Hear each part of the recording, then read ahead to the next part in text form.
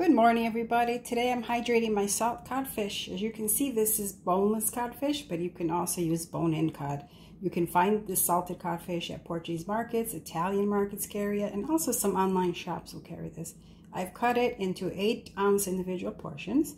I rinse the salt off, and then I place it in a container of cold water with a lid. I'm going to be put it in the refrigerator. And I'm going to change the water a couple times a day. This process will take 2 days, maybe 3 days if your codfish is very thick.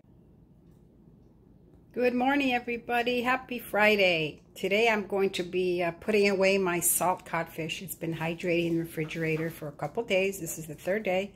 It's perfect. What I do is I put each individual piece on a paper towel to absorb excess water. Then I wrap each individual piece in foil. I mark it and I put it in plastic bags. And then I freeze it up to 6